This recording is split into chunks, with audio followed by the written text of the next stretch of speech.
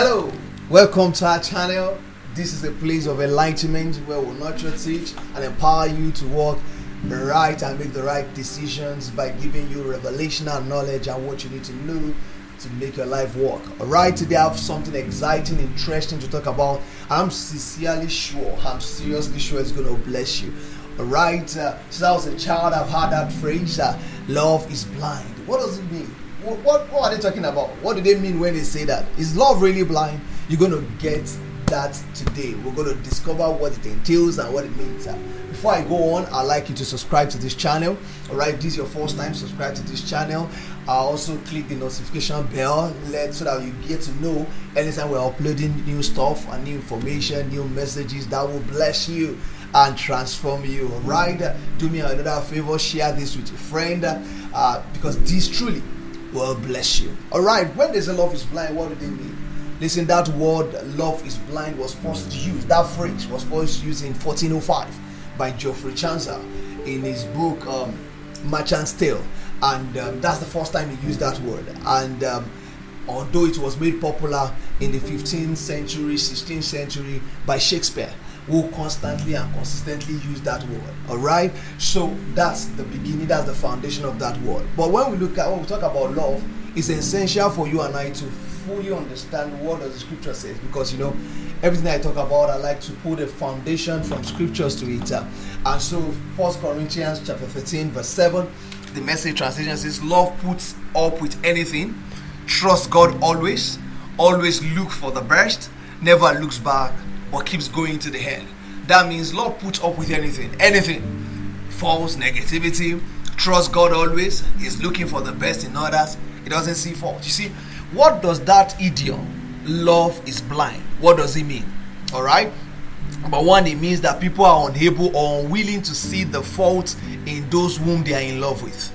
Right, so you are in love with somebody, you are already chatting with somebody, you fall in love with somebody, you refuse to see anything they have that is wrong. In fact, when people tell you, do you know that guy has anger issues, you see, you laugh, you smile, you say, no, he just loves to express himself passionately. You know, you refuse to see the fault. Number two, a person in love cannot see the imperfection in the persons they love. That's the second meaning of that word, love is blind. It means that you can't see the imperfection. So for you, what you see and all that you see is somebody who is perfect. Another thing, number three, is that if you love someone, it does not matter what they look like or what their faults are. It doesn't matter. You just overlook it. And that's what people say when they say love is blind. They mean that you can't see the faults. They mean that you overlook the fault in others. They mean that you do not see the inadequacies. As far as you can see and as far as you are concerned, that person is perfect. And that's all that matters to you because, of course, like they say, love is blind. Listen, and let me proceed here. Research done in 2004 by the University College London actually proved and showed that the feelings of love actually suppress the area of the brain that controls our logical thinking. Right? That's a research work. That when somebody is in love, something happens to his brain, it suppresses that area of the brain that actually helps in logical thinking. So that it appears that love and logical thinking are not in sync.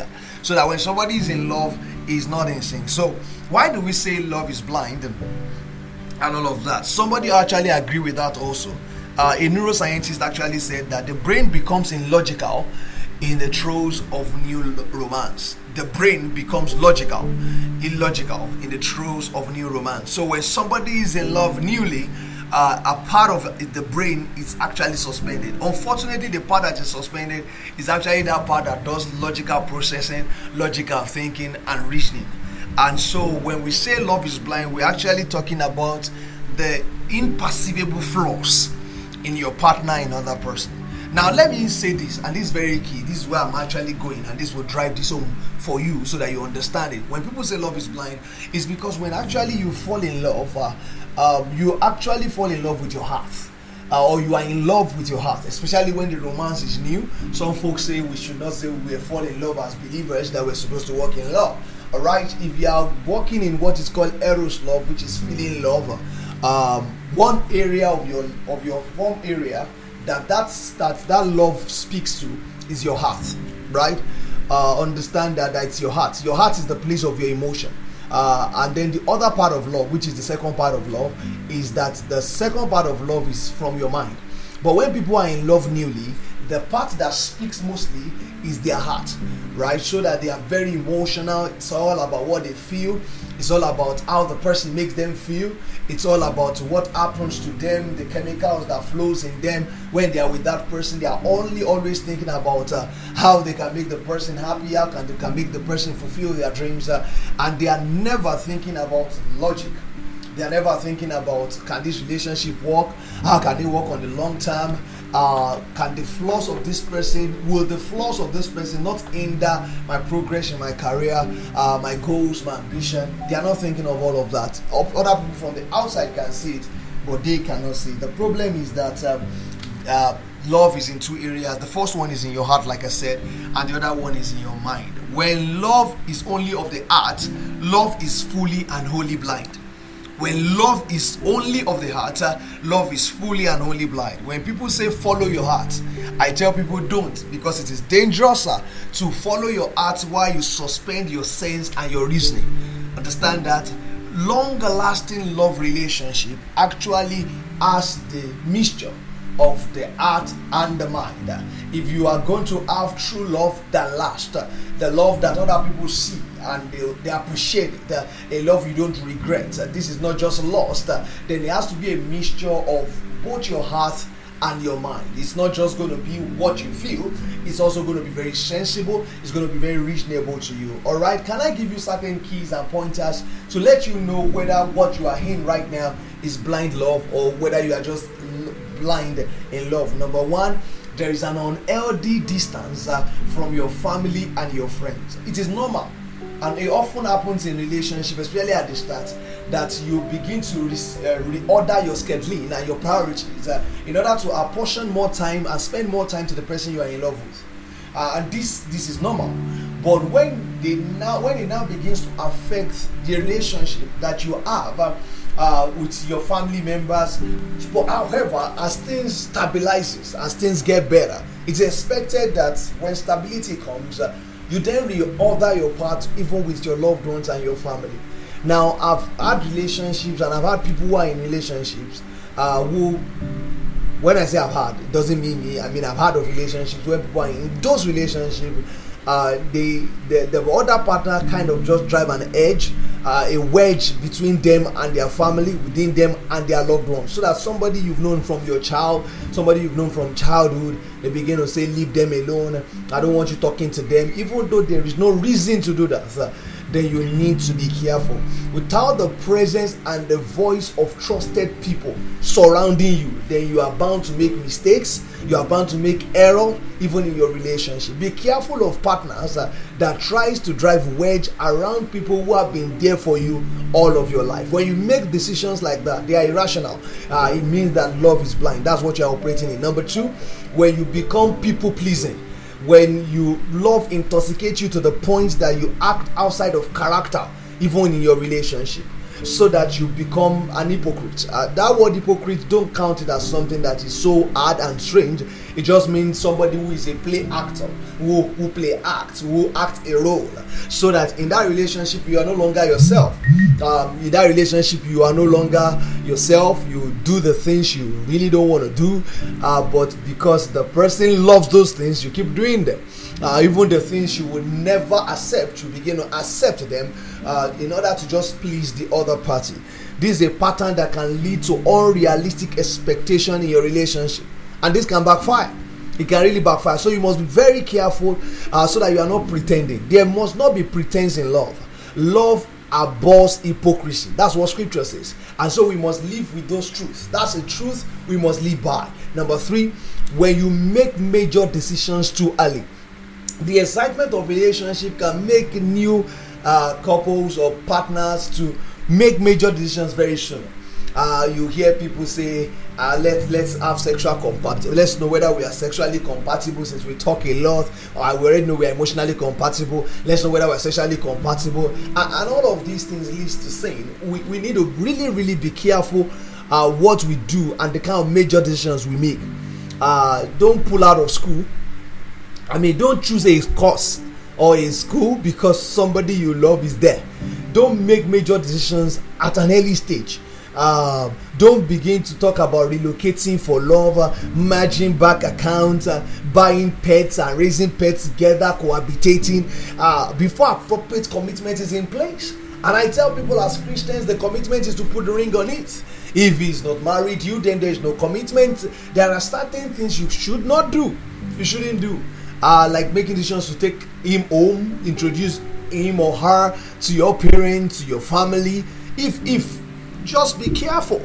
Be careful, because when you take them home and then you come again and say you are no longer doing, which is possible, then they begin to say, how many will you bring home for us? You need to really be careful. Don't make big decisions early. How do I know? Number 4, that people are not walking in love as they ought to. They overlook the red flags in people's past. You can't do that. You shouldn't do that. When you start hearing yourself saying it's not a big deal, it was a long time ago. He used to be like that. You just give me reasons, say he has changed, without any evidence, practically concrete evidence to suggest that person has changed. You're just going on blindly in love. This person is a serial fornicator. This person has been this. You are like the 10th relationship. He has always not made a commitment. And what makes you think your case will be different? What? Oh, it's not prayer. If the person does not change, you can change people. You see, you have to understand these things. Don't love people and make commitments while overlooking the red flags. If they say they have changed, you need to wait for proofs. And proofs takes time. You cannot prove a thing until you let time go over it. So don't be quicker to make certain decisions. Don't dismiss their past, because except you can see evidence that they have changed. If somebody just left a relationship a week ago and is already eating on you, then you should be asking yourself, is he not eating on somebody else? These are things you need to ask yourself. You must be edged up. Look for patterns in behavior that are contradictory to what they are saying. Look for patterns that are evil, patterns that are wicked, evil patterns, like being serial fornicators, like they are, like the way they handle money, what's their financial discretion, what's their moral discretion. You have to look for consistency. Many of us don't see consistency. It's easy to know who to marry or who not to marry. Look for consistency. Don't just date and just fall in love and just forget your brain. And there is the consistency you find in this person is that they don't keep their words. They don't have fidelity. They don't have any standard of living. They don't believe in God. They don't submit to anybody. They are not submitted to anyone. They just make decisions the way they want to make it. They live their life the way they want to live it. That's dangerous. And then this number 5, love is blind. And in fact, when you hear people say love is blind, because of this number 5, it is excusing bad behavior. There is no good reason to allow obvious bad behavior to go unchecked in a relationship. Love blind people are suckers for being taken advantage of by bad behavior. People who are just badly behaved. Is disgracing you outside, the way he speaks to you outside, and instead of you thinking that he's at fault, you are thinking that it was the way you acted. Oh, of course you didn't act well, but that's not the way love should have responded. The way he responded is not the way he should have responded. You overlook bad behavior. The fact that he does not have savings, the fact that he just spent money anyhow. I was talking to a lady. He said, my husband, the problem is bum. When he see talks like this, you can follow it anyway. Hello, are you crazy? Are we going to everybody, all the ladies that have the backside, are they going to leave the world? They are always going to be there. If he doesn't have discipline, then what are you doing with him? It's going to end in crying. It's going to end in tears. So you need to be careful what you do. I'm concerned, and you should be concerned about deep character flaws.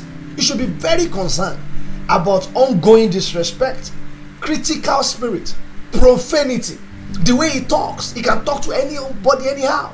Lack of honor, lack of respect for anybody. No one can talk to him, no one can control him, and you want to submit your life to that kind of madness, pornography and sexual addiction. These are things you need to watch out for. Substance abuse. The guy is actually abusing substances. He's always on codeine, always on weed. And you think it's fine because right now you are in love. Hello, you've got to open your head. You have to allow reasoning to come in. He's a serial liar. He lies every time.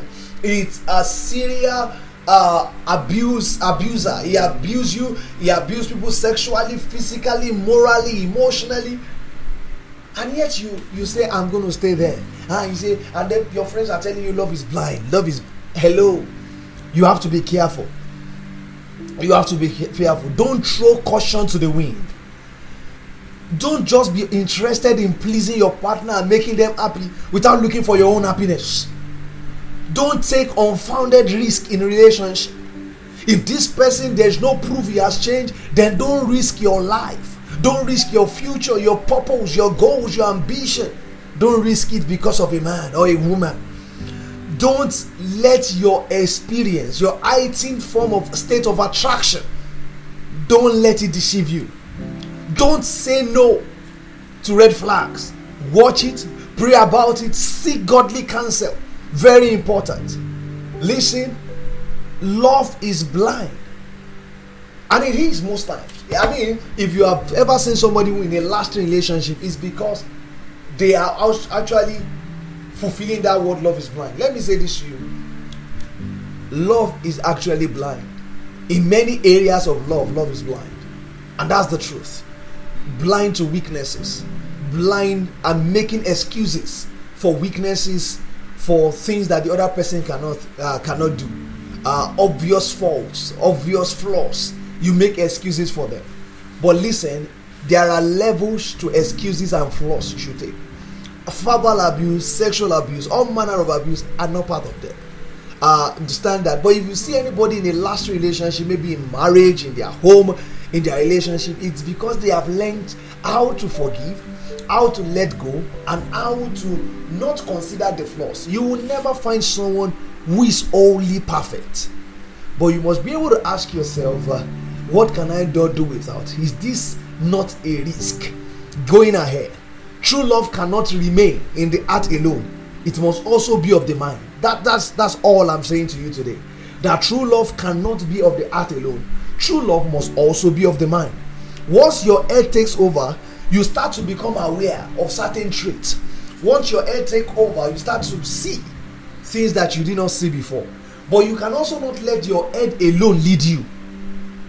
Why? Because your head is just only rational, logical, and has no place for emotion.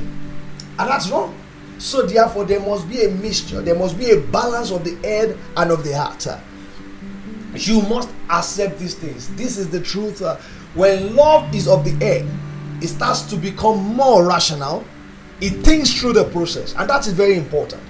Oh, so this guy says he's going to marry you. And he's only in 200 level. He doesn't even know what he's going to do with his life. Now, if you let your feeling lead you, you are going to believe that. But if you let your head also come in, he's going to ask you, I'm graduating. This guy is just in 200 level. I'm already a graduate. What's going to happen? How is it going to work? Listen, there needs to be a balance of both. And then when head comes in also, the flaws and the weaknesses are no longer cute. Right? So you begin to say to yourself, wow, I'm not sure I can deal with this. I'm not sure I can deal with this. I'm not sure I can deal with this. You also think about your values and your vision. You are not only being led of your feeling, you are also now being led of your mind. You're asking yourself, what are my values? What does this guy believe in? Is there a point of alignment in our vision, in our dreams? Don't marry people because they are 6 feet tall, they have 6 packs, they look good, they talk good. You also have to ask yourself, where are they going? What's their pursuit in life? Are you guys going in similar direction? Are your ways the same? Because listen, if you don't ask this question now, you are going to regret it in marriage.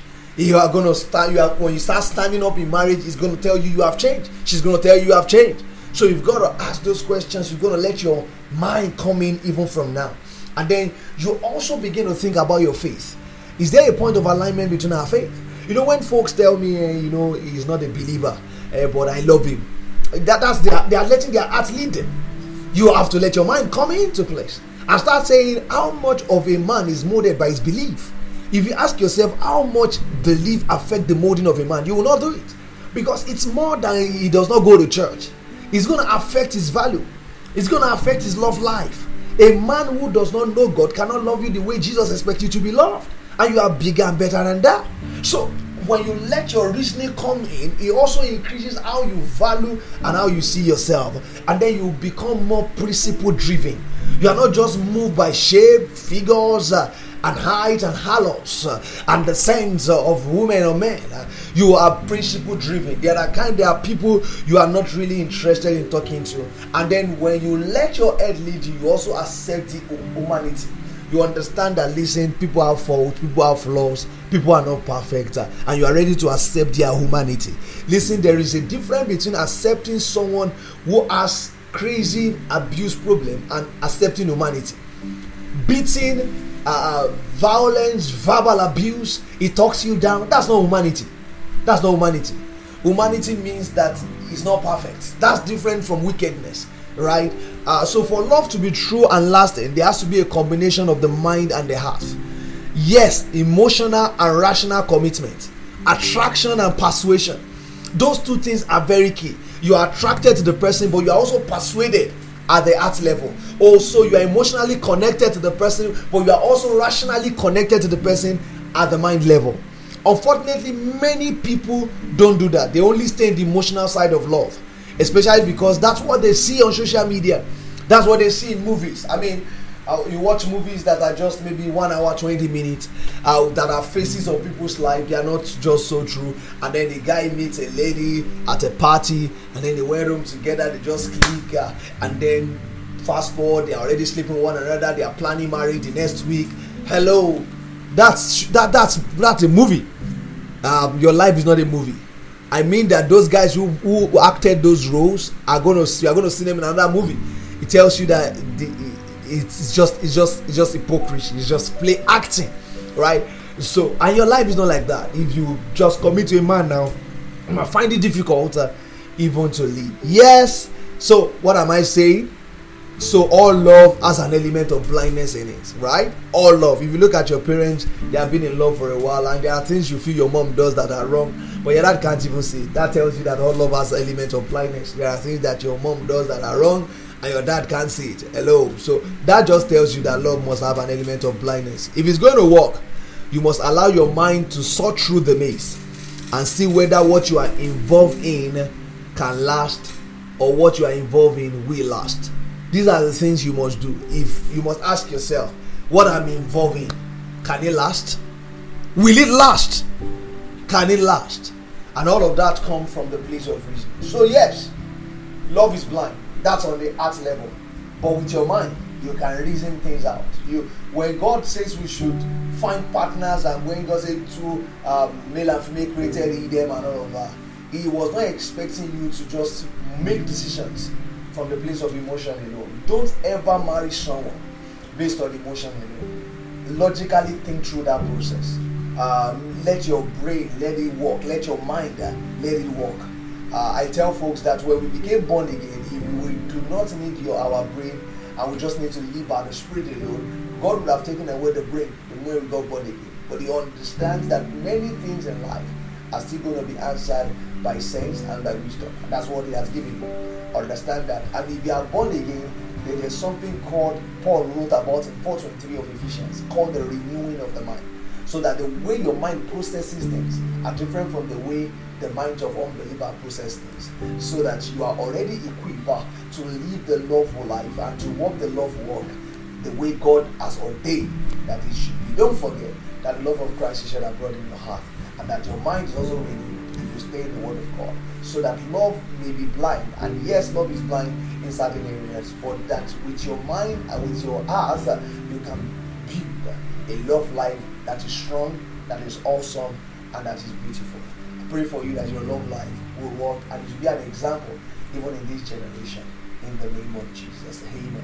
Thank you so much for listening. I hope you've been blessed. Let me know your comments. Write your comments, interact with these contents. I really like to get feedback from you if you've been blessed by this. The Lord bless you. Share this with somebody, like I said before, and I'll see you again.